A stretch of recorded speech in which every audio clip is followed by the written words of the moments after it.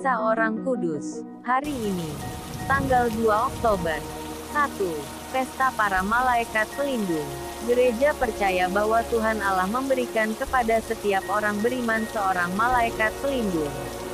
Kepercayaan akan perlindungan malaikat sebagai utusan Allah sudah ada semenjak Perjanjian Lama. Bacaan pertama dalam Misa Kudus hari ini menunjukkan bahwa Tuhan memberikan malaikatnya sebagai pelindung dan penasehat bangsa Yahudi. Sesungguhnya aku mengutus seorang malaikat berjalan di depanmu, untuk melindungi engkau di jalan dan untuk membawa engkau ke tempat yang telah kusediakan. Kitab Keluaran bab 23 ayat 22 dan seterusnya.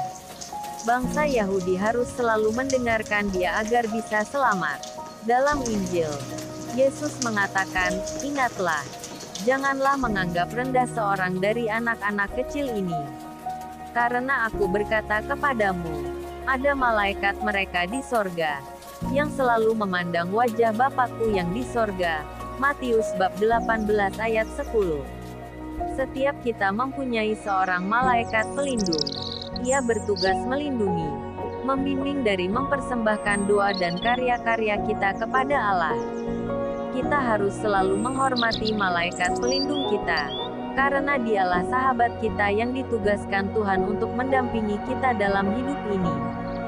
2. Santo Lutgar atau Lutgar. Martir. Lutgar lahir pada tahun 616. Imam Saleh ini kemudian ditahbiskan menjadi uskup kota Autun, Prancis. Sebagai uskup ia giat membaharui cara hidup umatnya mengikuti nasihat-nasihat Kristus. Keberhasilan karyanya dan pengaruhnya yang besar di kalangan umat, sangat mengkhawatirkan penguasa kerajaan. Oleh karena itu ia ditangkap dan disiksa secara keji. Akhirnya matanya dibutakan, lidahnya dipotong. Beberapa tahun kemudian kepalanya dipenggal oleh wakil raja.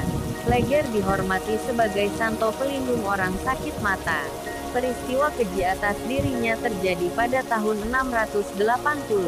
Para malaikat pelindung dan Santo Lutgar atau Lutgar, doakanlah kami. Carla Channel.